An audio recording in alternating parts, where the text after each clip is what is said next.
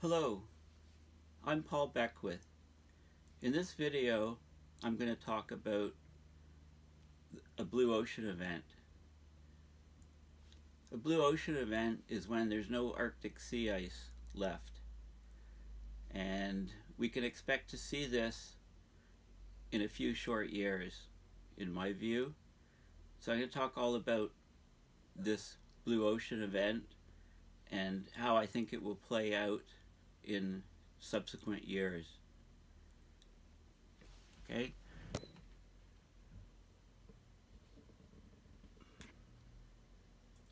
So in a nutshell, if the first blue ocean event happens in 2022, there'll be no Arctic sea ice for about a month, up to a month, maybe a couple weeks to a month in September. Within a few years, there's no sea ice for 3 months.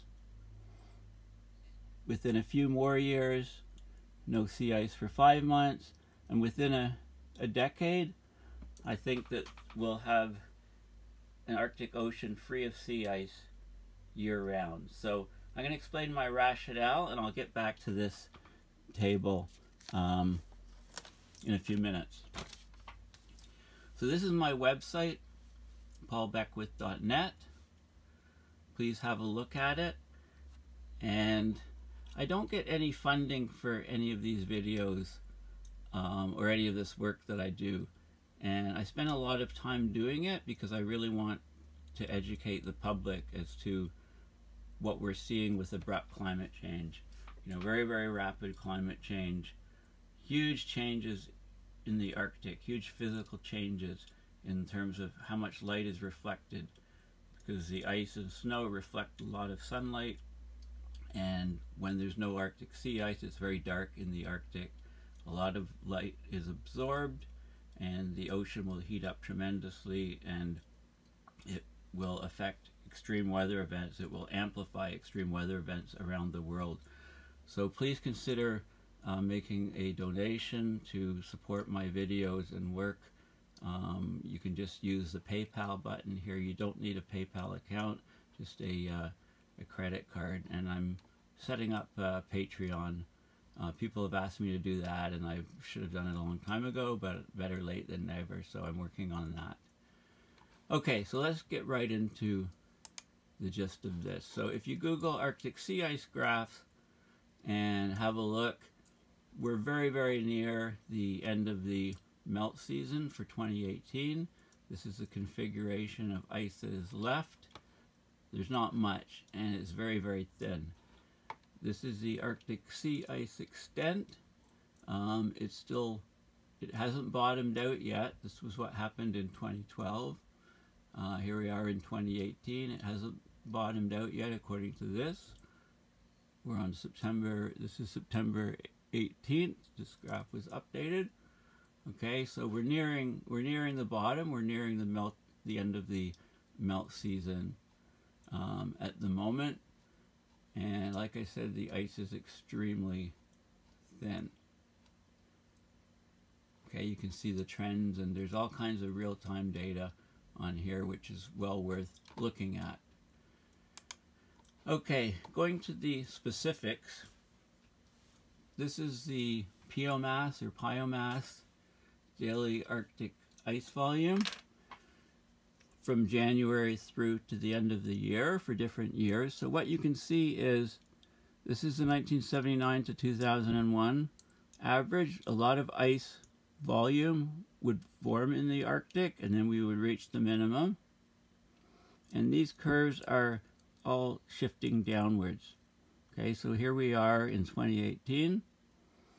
Okay, so we've shifted downwards significantly in the volume of the ice in the winter in 2018 compared to all the other years.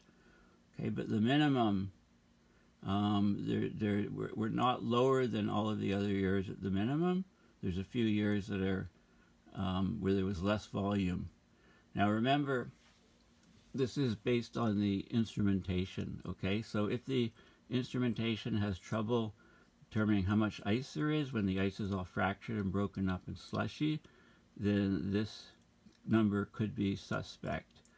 this number is certainly down, so I'd probably expect this number to be down lower unless there's other processes coming into play. Okay, so let's keep going. So basically, if we take the minimums each year and we plot them on a graph, then this is what we get.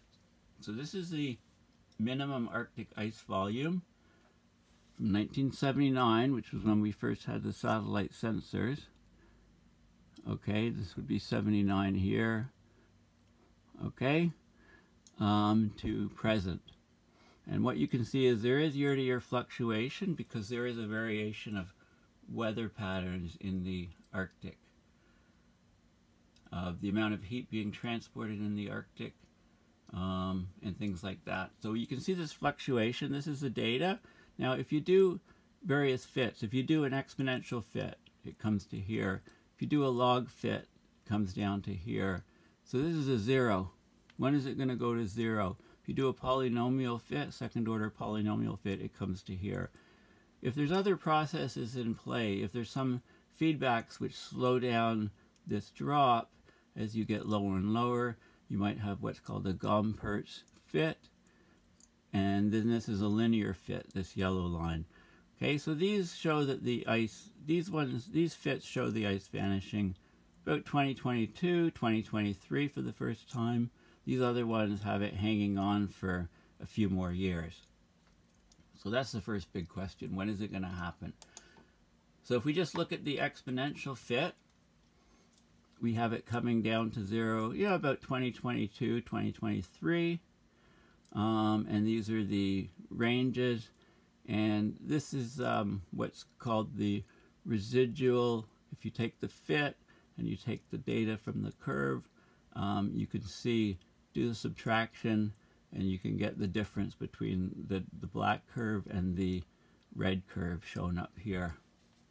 Okay, so basically this would argue, you would argue probably about 2022, 2023, but there is uncertainty. It didn't happen, you know, this would be 2019, this would be about 2030 or something, this line. Okay, the Gompertz fit shows that it's hanging on a bit longer. It shows that if there's some sort of feedback, you know, and one possible feedback would be, for example, when the ice is recessed so much from the coastlines, there's no export out the Fram Strait, really. It's all melting from the top, melting from the bottom, that would reduce the amount of ice. So that could maybe slow it down a little bit. And this is a linear fit. If you just do a linear fit through here, you get about 2032 or so for the ice loss. Okay, so we don't know, but we do know that the ice is decreasing every month. So this is the years, and this is showing the different months. So this curve here, the green curve here, is the black curve, is the black data point in all the previous graphs. So this is the key plot. So you can see a drop every single month. We're getting less ice volume in the Arctic. Okay, so now I'll bring back my table and I'll explain the rationale. So look at the different months here. So September. Okay, so if we follow the exponential curve, then the ice vanishes by September in 2022. Okay, so if the ice is gone, it would be gone for, you know, maybe a few weeks or to a month in September. Okay, no sea ice in the Arctic. Now, when does the next curve come down to 0, and how far behind is it? Is the next curve? So the curve for, this is the curve for August, and this is the curve for October. So 2 more months. So when do those curves drop to 0? It's within a few years if you do the look at the numbers. So by if the ice is gone, for the sake of argument, by 2024, by 2022, the blue ocean event, then by 2024, the ice would be gone for August, September, October, 3 months of the year. When do the next curves cross 0? Add a couple more years and you get November curve and July curve dropping to 0. So say by 2026, there'd be no ice for July, August, September, October, and November. That would be 5 months of the year. Add a couple more years, and you get this blue curve, December, the ice vanishing. So by 2028, no ice for 6 months of the year. The next two curves are January and June. So say by 2030, add January and June to the months that are ice-free of the year. And then add February, say after another year or so. And then there's 3 months left. So the last 3 months to go, March and May are here, and then April lagging. So it looks like probably the last sea ice in the Arctic will be in April of about 2032. So after about basically, so the net result is that after about a decade, if the blue ocean event is in 2022, by 2032 there's no ice year-round in the Arctic. And that's just based on the trends that are happening with this curve, basically.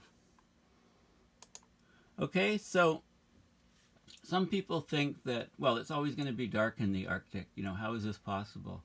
There'll always be ice in the dark months in the winter. Well, a simple argument against that is even now we're seeing huge excursions of very, very warm air going up into the Arctic. So in the middle of the darkness and cold in the Arctic now, we're often seeing the North Pole going above 0. We're seeing temperatures, anomalies of 20, 30, 40 degrees Celsius, warmer than expected, going right up into the Arctic. Also, you know, when there's no sea ice, the oceans will warm so much that it will be very difficult. It'll be very wavy. The water will be churned up. There's a lot of heat. In fact, there's a lot of heat under the sea ice right now.